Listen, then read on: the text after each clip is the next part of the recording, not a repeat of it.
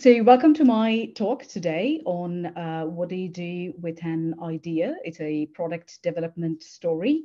I understand that several people have joined from different time zones. Hopefully this doesn't put you to sleep, or if it does, then you can hang on to it till the end, because I am going to be telling a story, a real story. Right. The inspiration for this talk comes from a book called What Do You Do with an Idea? It's a series. So you get what do you do with a problem, and what do you do with so and so. It's written by Komi Yamada and illustrated by May Bessam. I'll be using a lot of those illustrations through my slide to say this story. It's really about how do you get children to think about their thoughts, and how do they translate and articulate that into something more tangible, and what can they do with that. This was a gift from my cousin to my daughter, but I have to say I have benefited a lot by reading this story, and I hope I can share that with you when talking about some of the product development experiences that I have had in the last 2 years. What is very important to actually focus here is that this is not just limited to kids. In fact, the story itself, the author itself says that this is not limited to just kids, right? And you'll see more of why. I want to use this to tell a story of one of the products that I built for my previous company. But by no means am I saying that this is the only way to go about developing a product or a product idea. There are many ways. There are tons of books written on this subject, but I hope I can share some of my experience with you all today.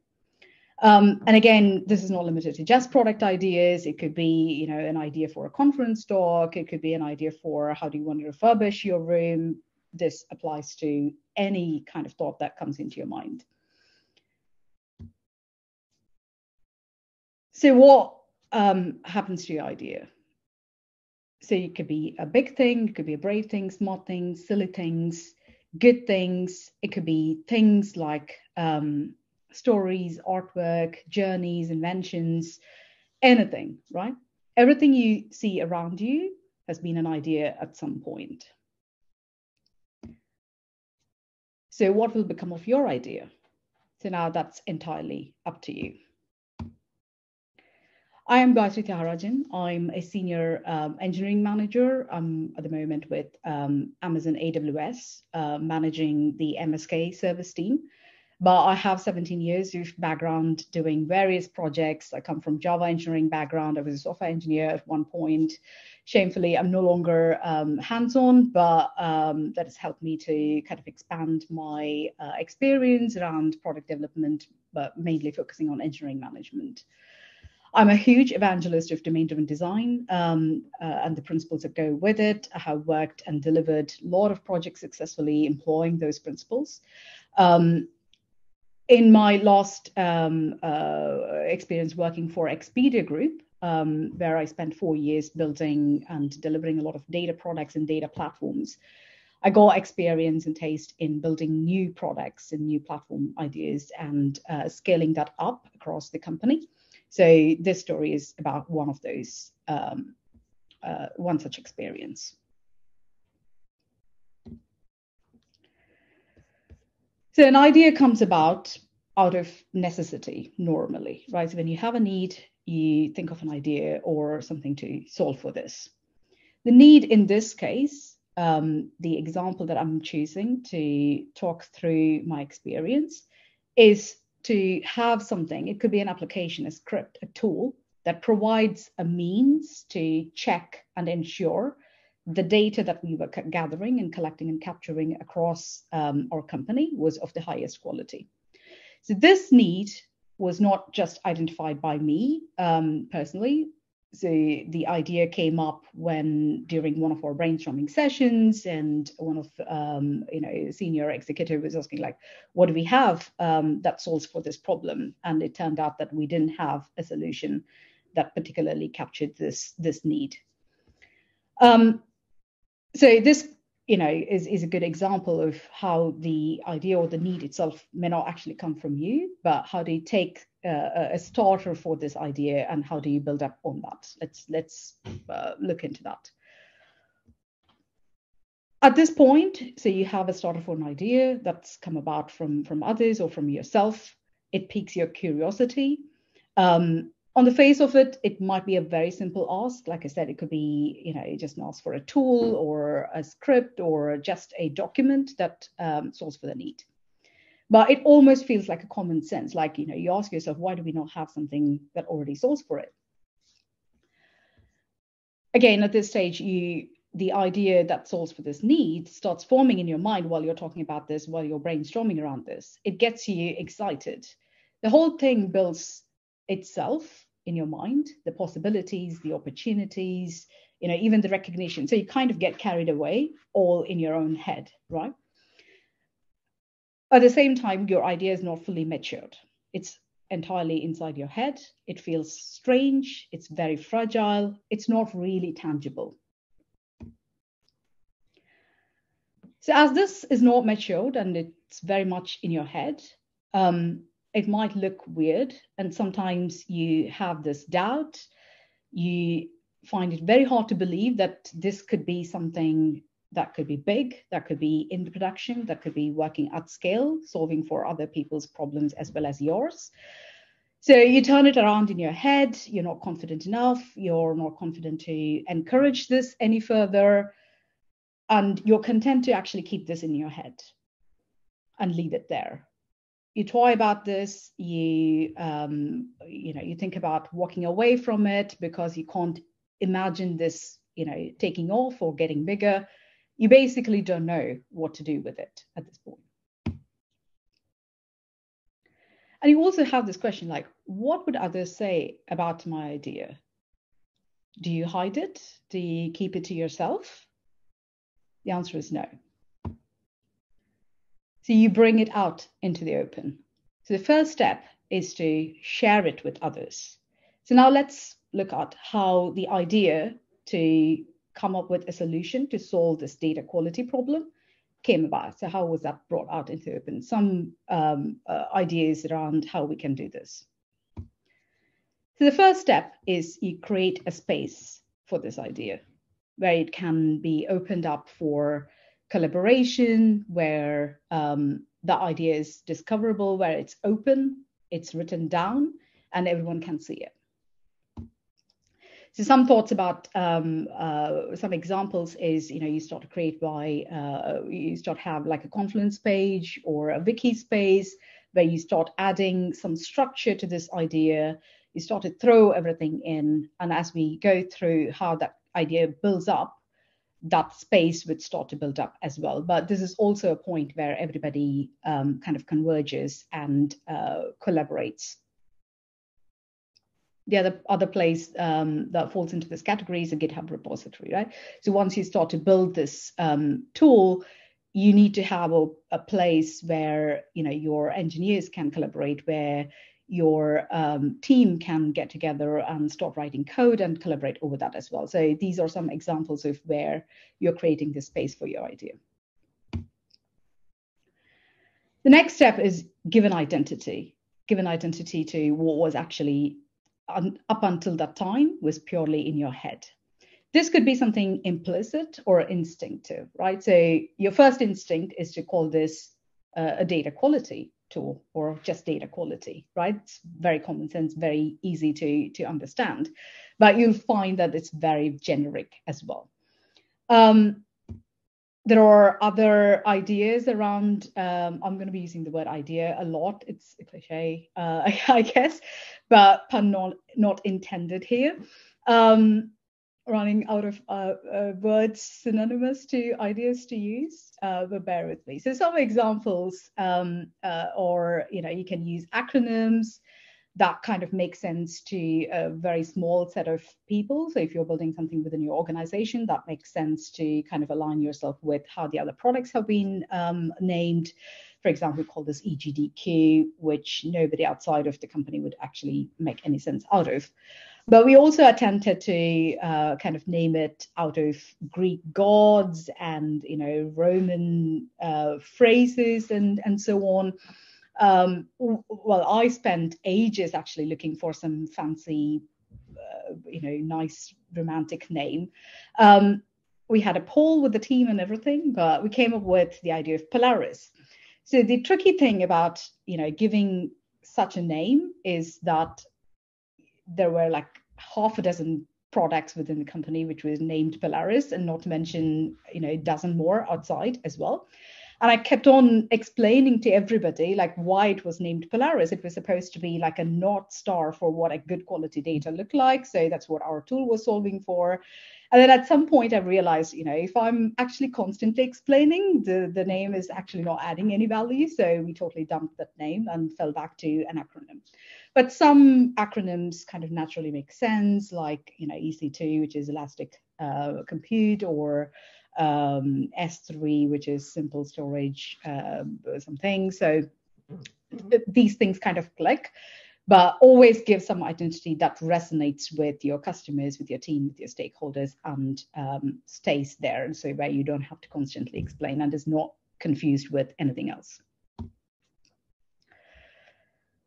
So the third point here is add a rally cry, right? So any idea that is out in the open needs a vision. So vision here is what you intend for this idea to become. It's very much future looking. You're not constrained by anything. It's really the art of what is possible here. And you build that vision, you articulate that vision when you put that idea out in the open. Followed by mission. So a mission is where you're saying what is your idea set out to solve, and you can draw that out into a problem statement. You can add all the scenarios that it covers, your product or the idea covers. You can allude to business benefit, but this is basically what you or have set out to solve. This captures the need for the product. And when you're writing down this mission statement, and I'd say that this is like the first thing that you put in that space that you create for your idea, highlight and make the keywords jump. So for example, if you look at this is an example for what a vision could be. Very simple, not too many words here. And here's an example for what a mission statement could look like. And this is slightly more wordy, but as I mentioned, as you highlight these keywords, they pop out and makes it more clear of what is actually important and what is the core aspect of your idea. The next thing that you can add to this space when you bring this idea out in the open is what we called marketecture, but this is basically an infographic that represents how your mission is going to be achieved, right? So this is more a combination of the word marketing and architecture.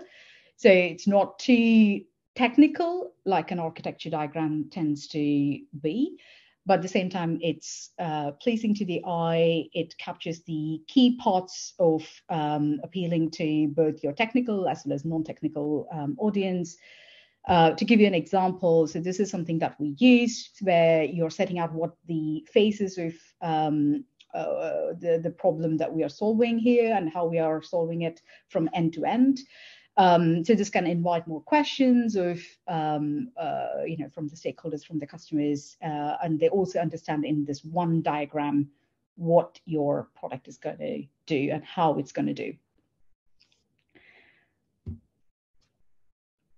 So the next part is, know your customers. So as part of bringing your idea out in the open, you go and talk to your customers, right? So who are your target audience? Who are you building this for? Who has the pressing need? So as you go and do this, it's very important at this stage that you're not gathering requirements. So you're really understanding the customer segments. What is their present challenge? What do they use to actually solve those needs today. Believe it or not, even though the idea might be new, what you're building might be new, the need is not, right? So everyone would have figured out some way to crack the coconut. It may not be the most elegant way. It may not be the easiest way. They're still probably experiencing pain, but they would have solved for it in some way or form. So understand what it is that they have, because what you need to be building is something that makes it better, right? So understanding that and capturing those is going to be very, very important and useful, as we'll see later on when we define the product, that these anecdotes are very, very powerful. So one example for what this could look like is, where you're saying data engineers, there are one customer segments, let's say the others being data scientists or data product owners, data analytics. So it could be any number. So for the data quality tool that we talked about, data engineers are one customer segment. So they run offline checks. Offline is the key word here. They don't have anything that captures this in real time. And they do this by just sampling data. They don't check every single data packet that passes through their pipeline. And their challenge is that they don't have an embedded quality checker, which checks this and alerts them in a timely manner. So you have captured this as one problem statement for this customer segment. And the other aspect that you can capture at this stage for your idea is, define a goal. And as you define a goal, you're setting out something for yourself, your team, what you're going to achieve. And how do you measure that achievement? How do you measure that goal is equally important, right? So when you say, for example, we'll have X number of successful true positives when we run these quality checks out of Y number of data packets, and we would detect this in N seconds. So this kind of captures the, of course, it's a very high level goal. This could be broken down into multiple measures, success metrics. But what is important is that what you have set about, there is a way by which you can measure the success. As part of defining this goal and putting this in that space for your idea, you're also saying how you're going to measure this, a framework for how you're going to measure this, and a space. That space can also be used to share those metrics, and you can review that periodically to see if there is any improvement that can be made. Again, everything goes into that space for that you have set out, and you have brought all of these aspects of your idea out in the open. Right. So now that we have defined all of this, so your idea is out in the wild now, so it's no longer just within your head. At this stage, it feels magical, right? So you're getting more and more confident. You're talking to real people who are struggling, and in your mind that you can make a difference, you can make an impact for them. So you get very excited. Your idea is out in the open, and it's not just you who's feeling good about it. The others are excited about it as well. So you feel better when you think about it. This is real feeling. So this is euphoria, I'll tell you. So when you get to this stage, and you're constantly thinking about it, and it makes you better. So at this point, what you want to do is build mass around this idea, right? So now we've brought that into open, so we have to make that real. So add more substance and weight to that idea. Let's see how we can do that. So first step is go and do your product survey, right? Like I said, the need is not new. There may have been many people who have solved it in 1,000 different ways. So it's very important for you to identify and understand how this has been done, so that you can incorporate all of that idea, and then we'll come to the next stage of where you're identifying what is unique about the product itself that you have come up with, right? So At this stage, you come up with a product comparison matrix is a very good mechanism that you can use to collate the survey information. For example, you list the features based on the customer conversations that you have had, the engagements you have had. You come up with like a set of features, and you start to score them. You weigh them, and you debate what the pros and cons are, what the feature maturity is, how ready is your or these products that are out in the market. And this could be an external tool, it could be an internal product that's already there within your organization, it could be an open source tool that's there, or it could be a vendor who's doing this, or there could be a startup who's just building this product. So go out and do this product survey and collate all this information. So this could be something that looks like this. It's a not a real example, but this is what a matrix would look like. And based on the customer conversations, you know exactly what is important for your customers, your customer segments, so you can weigh and score them. One of these products should be your own idea.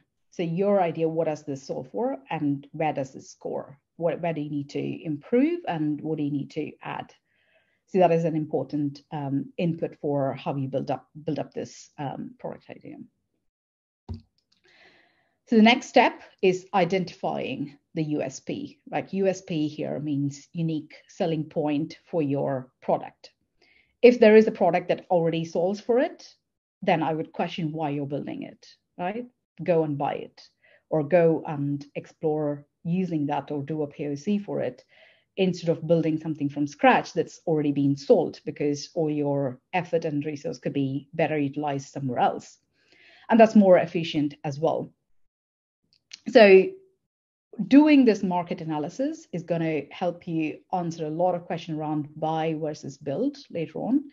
And these questions would come when you go and ask for more money or ask for more people to work on this project. So it's very important to do all these preliminary work before you get to that point. So what was the USP in our case was our product was the only one which was near real time.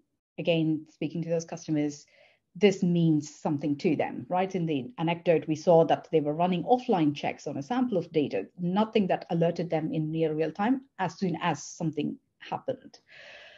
So ours was the only near real time, because we were using streaming data, which provided us with that low latency observability. And we were the only one that provided that capability to run checks on both data in motion and at rest.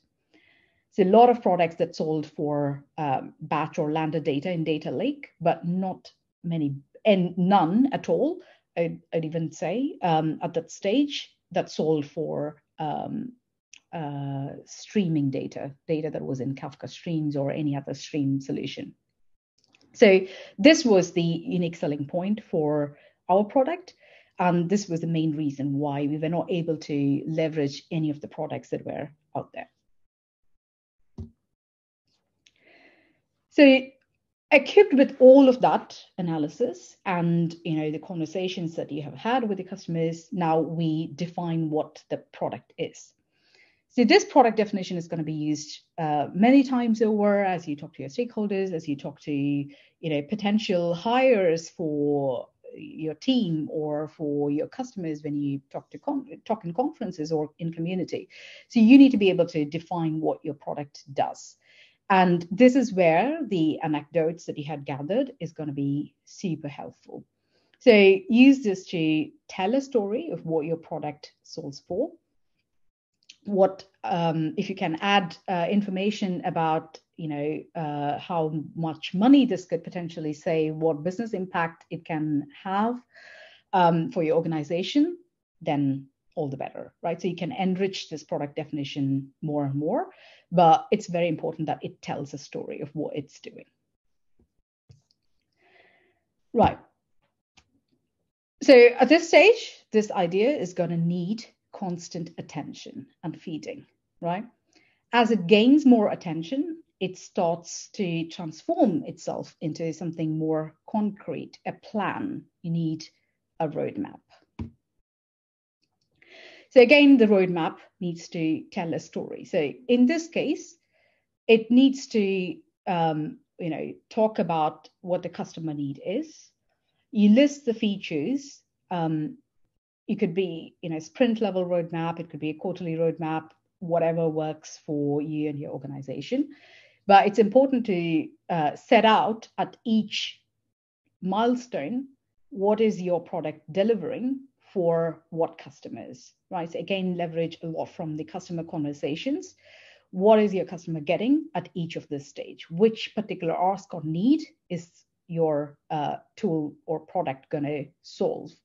When you actually finish off that quarter one, I will have some level of manual checks that can be run. It's not going to be self-serve. So if there is a customer who needs a completely hands-off, the opposite. So if they want to kind of configure these checks and do all kinds of fancy stuff, they're not going to get that at that quarter. But it kind of sets out an idea of where they can get their feature that is important to them. If they have more pressing need for streaming quality checks, okay, I'm going to get that at the end of the second quarter. And this is also a good tool that you can share to executives and other stakeholders, as well as your customers and team as well. This was quite helpful for us to early on identify how we can phase the product rollout. And we went with, because this was pretty much a greenfield project, so we started with a POC on alpha stage where you're just trying out your idea. You're not overly bothered about adding a lot of features. You just want to show the feasibility. You want to show the functionality, just prove that this is possible. Again, this gives a lot of confidence in your product for yourself, your team, and others as well. The second phase moving on is beta. A quick definition for that is, you go and talk to some early adopters, people who have immediate need. They have something temporary in place, but they are willing to test and try out and is curious about your idea. And you can test the stability while you're doing it with those early adopters.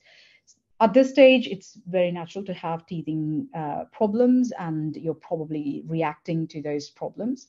And you're also starting to think about, scaling. What problems are you going to run into when you scale this? And all your decisions are going to be based on, thinking about the scale. And you can add a few more features in there. And start to expand the product feature set. The next stage is the MVP. Obviously, this is a scaled version of what you initially set out as the MVP scope. This should be, at this stage, the product should be usable by a variety and scale of users, from a small team to a team of multiple data products.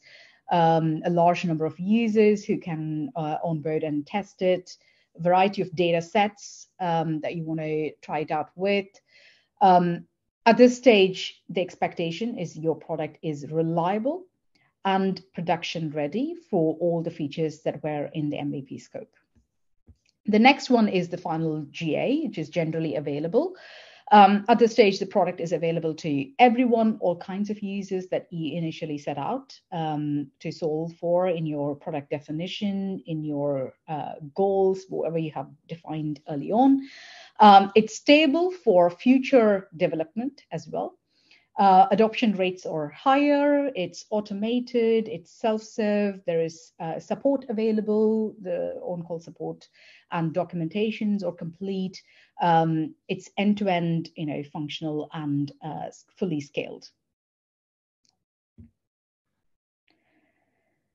So as I mentioned in the previous one important call out here is, identifying the early adopters. And again, you'll start to get a feel of those based on the customer conversations that you have had before. When you're identifying the early adopters, it's important to pick people who have big business impact, can show big value when they use your product, but they're less critical. So you're not in the critical path for something that's being rolled out for your organization, but at the same time, it makes a big difference. So one example is, like a third-party marketing data which is used for calculating marketing spend. This has been in the organization for years and years. So there's always like a fallback option. There are some checks that are being run today. So you're not in the critical path. But once you have put this here, the checks and the alerts that you get out of your own product can make a massive difference, and it can be validated against how much your organization is spending on marketing, and how you're highlighting any missing data while doing this. So this can show a big difference. And marketing is always very, very important to any organization. So that's a very good place to look for early adopters if you want to show how winning your product is. It's also important to gather feedback and gather early and frequent, reach out to people, who have volunteered to be the early adopters. Again, no need to incorporate all of them immediately. Analyze the feasibility and how applicable is it to your other customers if you have other customer segments to address. But be flexible in adjusting the roadmap. So the roadmap is not set in stone. It's very important to be, flexible about how you adjust and change and lend yourself to, changing requirements. Sometimes it might feel like an extension of your product. So, for example, in the data quality example, so what happens once you have alerted? Like how does one remediate this? It would be great to have an auto remediation tool that just goes and magically fixes it. While it'll be fantastic, there could be like a BPMN product that could be bought and bolted onto your own platform. So knowing that you don't have to incorporate and solve for everything is important at this stage, because it's very easy to get carried away and get the boundaries blurred and bloated.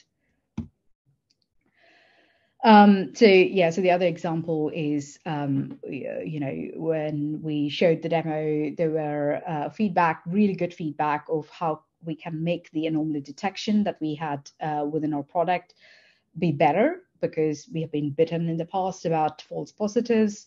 But again, the readiness of where your team is, where your product is, very important before you can start to act on that feedback. So now, you have started to roll some version of your product out. It starts to get bigger, and there is more requirements coming in. People are interested to talk to you about it. So scaling becomes a very important part at this stage. And scaling is not just technical, right, as you all know. So the first one is, how do you resource your project? Think about the skills requirements at this stage. You have an architecture, you know exactly what the different parts of building the product is going to be. You might need, UI people, like I said, for data quality, anomaly detection building. You need data scientists, machine learning engineers, software engineers. So think about what are the various different skills and how they're going to work with each other when you form a cross-functional team around your product. Think about the seniority. Again, as you're starting to build from scratch, it's very important to kind of bootstrap the product with some very senior engineers during the alpha phase, which can then be handed over to a more stable pyramid-like team with more junior engineers at the bottom of the pyramid and a couple of senior engineers at the top. So you can build a more sustainable team around this. Have a resource plan of how your resources, or I hate to use resources, the name resources here, how you're going to put your engineers and testers on what features and how they're going to deliver your roadmap. So it's almost like a map of the people versus your roadmap, right? So this resource plan is going to be very helpful when you have these conversations with executives and ask for more people on what you can deliver now with the people you have got to where you can get to with the addition of a few more data scientists, or a few more UI engineers, or a few more software engineers. So there are multiple parts of how you build a team that scales and sustains this product. And the first part is defining and capturing the architecture. So as part of defining this architecture, you think about what the architecture principles are you going to use. Are you going to use microservices architecture? Are you going to be asynchronous? Are you going to use event sourcing? At what parts? What are your principles governing the scaling aspect of your architecture is? It's also important to have a decision-making process. You can have, ThoughtWorks ADR, which is the architecture decision record. It's a code repository where you're capturing the rationale behind why you're making a decision, what are the different options you considered, why you finalized on a particular option, who reviewed it. So all of these are captured and versioned as part of your code repo. So it's a great tool to use, but you can use other ways as well. But as long as there is a consistent mechanism of how your decision-making process is happening, and you do this as early as possible, because at this stage, you're going to be making a lot of decisions. And down the line in 3 months, you'll go like, oh, why the hell did we decide to go for Kafka instead of Pulsar? And everybody will be like, oh, we don't know. But that's a go-to place for anybody to kind of refer to. Define the engineering strategies, engineering principles, what is, because as you're going to be adding and this team is scaling with more engineers with varied experience as well, it's very important that this is written down. What does, clean code mean? What is this code review process? What is the release process? What is acceptable? What is not? If you have an inner source strategy, which we wanted to desperately, but we were not ready because we were just starting out and we didn't have the review process in place. But it's good to kind of think about these and writing those down and capturing those in that common space that you have. Obviously, define ways of working. What is definition of done? And what do you mean when you say that you have shipped a feature? What can be expected for your product? What is the delivery process? Are you going to use Kanban, Scrum, or Scrumban, or Can Scrum? I don't know. So it could be like various versions of what it means for your team, and that could be very unique. So capture that and what that cadences are in a single place. This part is very important, hiring and onboarding, and commonly overlooked when a product is being built and developed. So have a hiring strategy. Where are you going to hire? What kind of, on top of the seniority and the skills, are you going to go for, vendors or contractors who are easier to come and build quickly? Or are you going to get more permanent headcounts to build this? Where are they going to be placed? Are they going to be in one single location or distributed across multiple locations? How are you going to manage it? What is the interview process? If you don't have a standardized process across your organization, who's going to be part of the loop? What are you going to assess them on? Have a standardized assessment for coding and architecture that is relevant to your product, rather than a random problem-solving algorithmic question. And the last part is very important, like have an onboarding documentation when people are joining your team.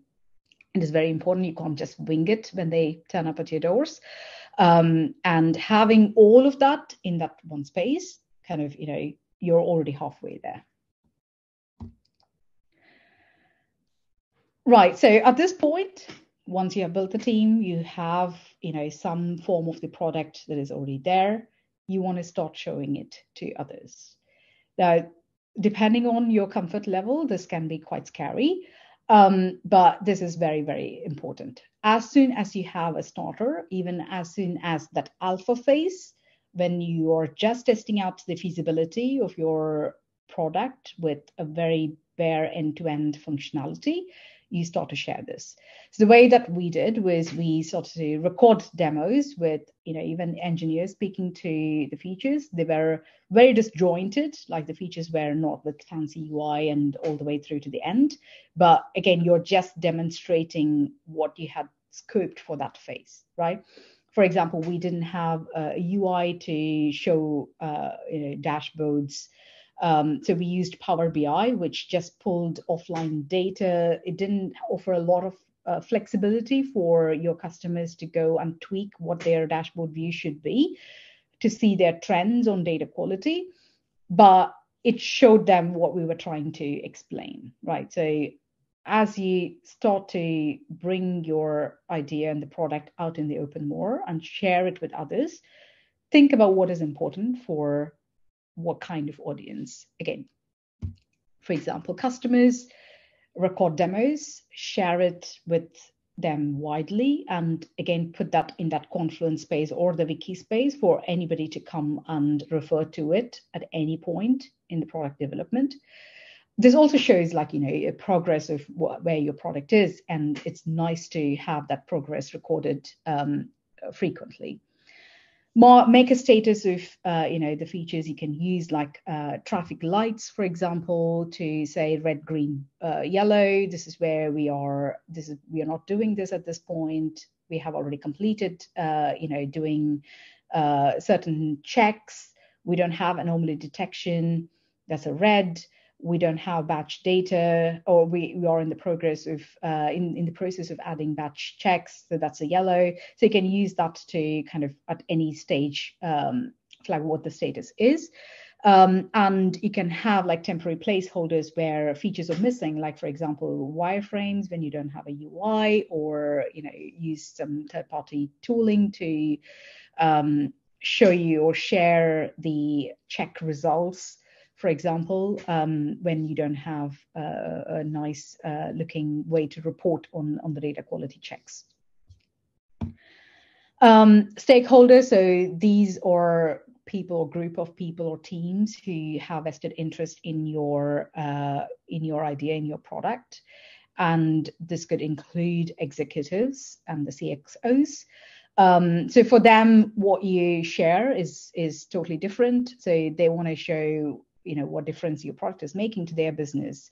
So you want to pull those numbers out, like, by delivering this MVP, we have identified X number of quality issues in clickstream data on time, which has saved the business like £500,000 or dollars. As if you can quantify that, that'll be fantastic. Also, share your success metrics. We talked about it at where you were defining the goal, like how many data products have you onboarded, how many stream or data sets have you onboarded. That could be one of the success metrics, like, how quickly have you identified an issue. So share all those metrics, success metrics, to the executives. And share the roadmap, the resource plans, all of this we have talked about, or good things to start showing and demonstrating the success of your product. Share it in the community, right? So we talked about open sourcing and inner sourcing, but there are architecture and engineering communities within your organization. Start to knowledge share best practices. And share that information, get your team to go out and talk more about your product, evangelize that as much as you can. It's also important to point out that you will get different views at this point. Skepticism and cynicism is very common. You'd get constant challenges, which is where all that groundwork that we have put in about the product survey, the market analysis is all going to come in handy, where you're constantly challenged about the why and why did we prioritize. So all of that is going to pay off at this stage. So we have done the difficult part almost. One day your idea takes off. So it is in production. Now, the job is not quite complete, because once it goes into production, that is not the end of it. Your product, not your idea, the product is out in the wild. So it is going to be depended on by other teams. They are going to rely on your product performing well, right? So it's very important to have a good support structure in place. Think about on-call. Think about how you're going to rotate people in this on-call. How are you going to support them? What is the standard operating procedures for various things that could happen when your product is out out there. What if you can't read data from these data sources? What does an operator do? Have run books for these for these incidents. Have you had all your APIs documented for your customers to refer to? So some examples, you can have like follow the sun model or 24/7 model, have API documents on, an open source like Swagger or Confluence, but these things need to be there available.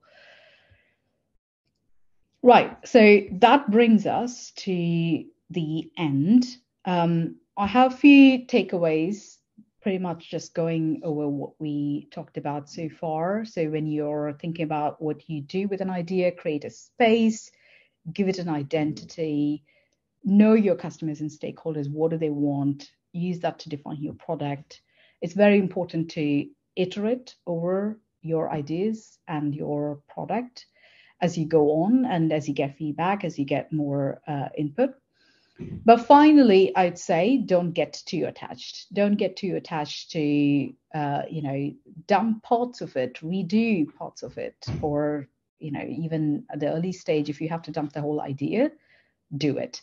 Now, that ending is very different to what the book says, but this is reality, right? And we are professionals. So I've made it a bit more pragmatic for this audience. So it's important not to get too attached to your idea or with your product. So what does your idea do? It changes the world. Thank you.